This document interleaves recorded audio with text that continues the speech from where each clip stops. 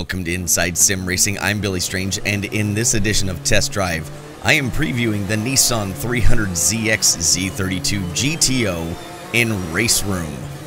So once again, thanks to the folks at Raceroom for letting me check out this car early and being able to preview it for you all. Have to make a decision there. Try on the inside. Oh, couldn't get by. A little bumping. Nothing too major. Using a T300 base 599 Evo rim, TH8A shifter, all from Thrustmaster, and a Ricmotech GT Pro 1 pedal set. Go for the pass on the inside. Downhill carousel. I think we made the pass stick. Now, if you had watched my other test drive preview on the Mustang, I talked about how that car had brute force off the turn, which made it fun but difficult to drive. This, like right there, this car's difficulty, the 300ZX's difficulty, comes within the turbo lag on acceleration. And trying to clutch it sometimes doesn't seem to be a great idea.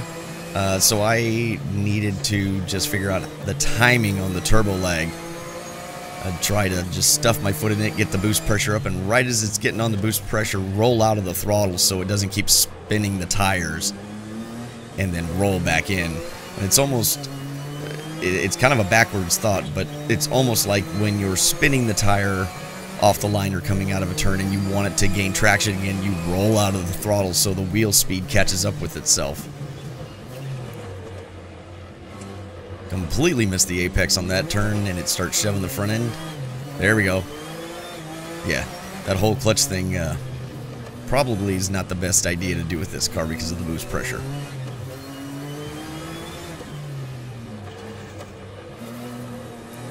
Do this downhill, coming off the turn if you decide... Oh, that was a bad shift. If you decide to gas it right there, the car will get light, unload, and start to spin the tires. Ooh, we're crabbing a little going into the carousel again. Again, I dialed in some rear end acceleration grip, if you would, coming off the turn. And it does make the car push a little bit, but it was a little more manageable. Again, this was only like a 15 to 20 minute session trying to set the car up quickly so that I could get some laps underneath me and put a race together for the video.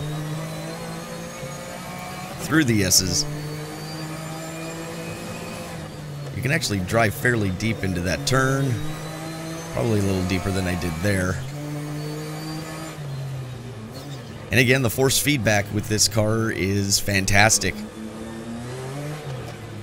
Upped it from the 2.1 and went to a 2.5, so each car has its own individual multiplier.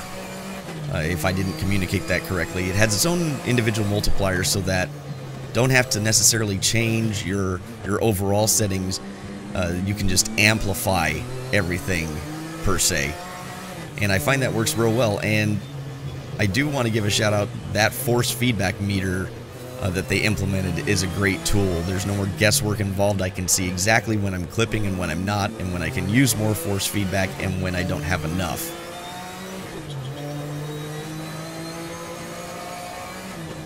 So again, that force feedback meter works really well and allowed me to dial in the force feedback to an acceptable level. And it makes a difference. As you can see, I get some on-throttle oversteer there.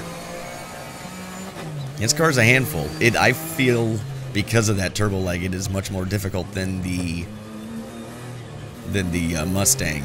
And the other thing that's great is all three cars, between the Audi, the Mustang, and the Nissan here, they all drive differently. They all have their different quirks and characteristics about them that, got a little light there, that definitely require a little bit different finesse for each car.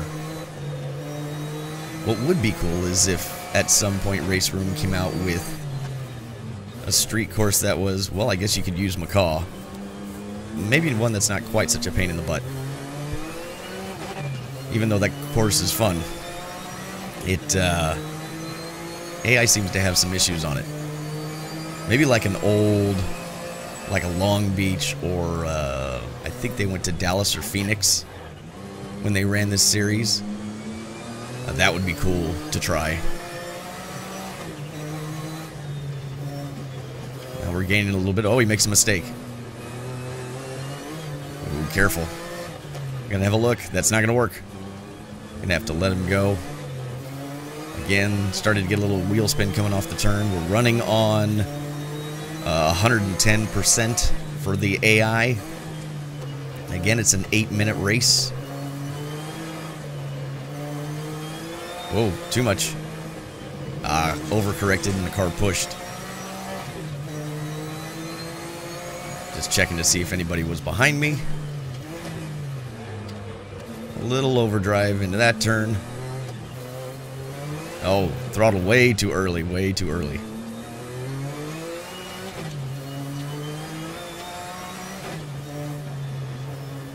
Tell you what, when this car gets on the turbo, man, you better hold on. Such a cool, excellent era of car. Again, take this with a grain of salt. That's my nostalgia kicking in.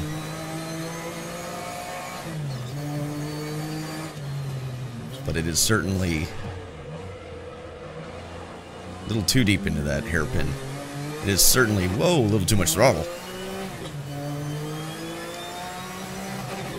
Ooh. Killed the engine on that over rev.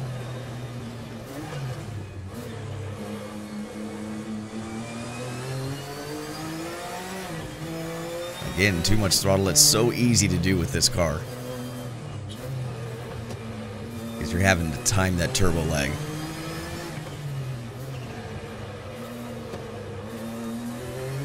Again, I think the GTO series, just like the Group 5 series that's in Raceroom, and even the 92 DTM cars, are excellent callbacks. You know, again, those series are older.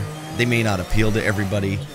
I think in regards of preserving history and such, when those series were out, we really couldn't get any games or sims that had those cars in it that were remotely, wow,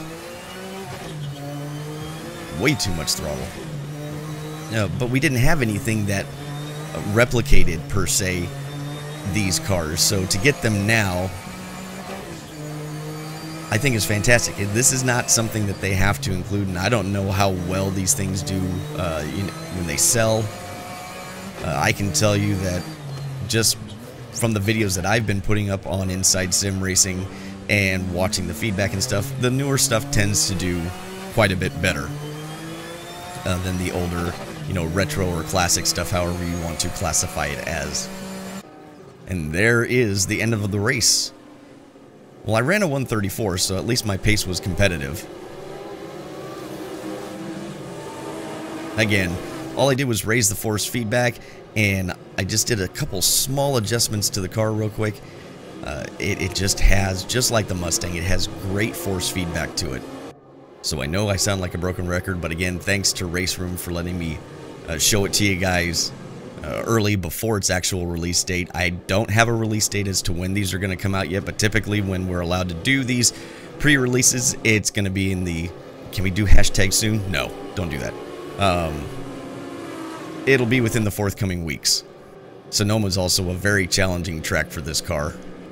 It was not easy to learn how to get around here without completely spinning myself out or going off. I will say that the brakes seemed a little better on the Mustang, but that could just be the combination of car and track because of the momentum that you could be carrying.